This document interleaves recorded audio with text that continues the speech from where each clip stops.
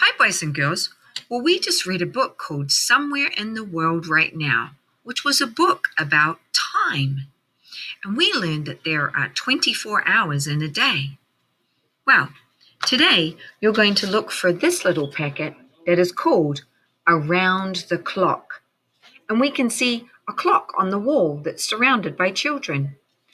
At the moment, this clock has no hands on it. What do you mean by hands?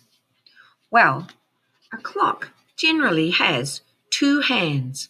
It has the long minute hand, and it also has the short hour hand.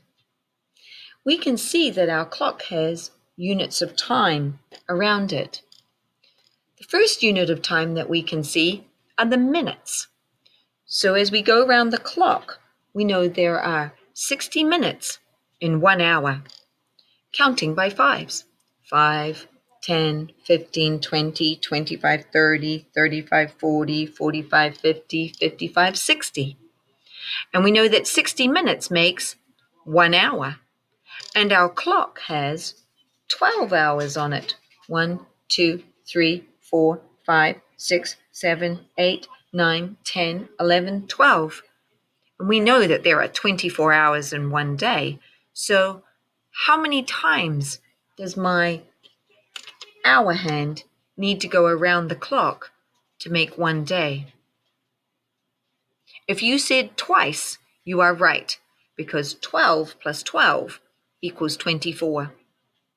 Well, in your book today, you're going to be filling out some times. You'll need to put your name on it so that we know whose book is whose. Then, our booklet says, on the very first page, at 8 o'clock in the morning, I wake up. So, on this page, I need to draw the big hand, or the minute hand, and the hour hand on the clock to show 8 o'clock. Well, I don't know how to do that. So I'm going to use this big clock to help you out. Whenever we hear o'clock, that means this minute hand is going to be up on the 12. That makes it o'clock. 12 o'clock. Let's see, we need 8 o'clock. So we're going to go around to 1, 2, 3, 4, 5, 6, 7, 8 o'clock. So we know that our hand needs to be pointing to the 8, and our minute hand needs to be up on the 12 for o'clock. So in my book, I'm going to get something hard to write on here. I'm going to make sure my long, big minute hand is pointing to the 12, and my little hour hand is pointing to the 8. That's my analog unit of time. Now, I can also see that I need the digital time. So I'm going to put 8, because that's the hour that we're in. And then I'm going to put o'clock, 2 zeros, o'clock. So now we know it is 8 o'clock. And it says, at 8 o'clock in the morning, I wake up.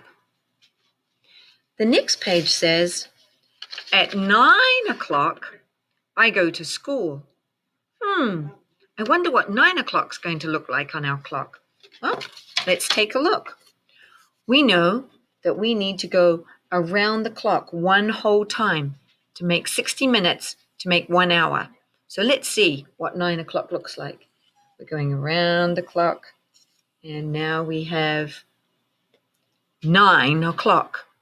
So now I know what to draw on the clock in the book. So I need my long minute hand up to the 12 to make the o'clock. And I need my small hand, my hour hand, pointing to the 9. So now I have 9 o'clock. Then I need to put the digital time over in the box. 9 o'clock.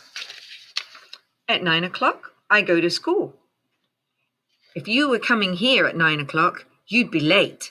You need to be here at 8:15, just so you know. All right. Then, when I turn the page, I read the sentence and it says, at 10 o'clock, we read. I think you're getting the idea of what you need to do. So, the next one says, at 11 o'clock, we have math. Then, our next page, at 12 o'clock, we eat lunch. This one I'm going to show you because it looks a little bit tricky. So if I have 12 o'clock, let's find out what that would be like. Here's 10 o'clock. Here is 11 o'clock. And then here is 12 o'clock. So both hands are going to be pointing up to the 12 on that page. Now we'll look like this. We've got our minute hand and we've got our hour hand pointing to exactly the same number. At 12 o'clock, we eat lunch. That's our analog time. And then our digital time, 12 o'clock. The next page says, at 1 o'clock, we write. So their writing time is at 1 o'clock. The next page talks about, at 2 o'clock, we have recess. At 3 o'clock, I go home.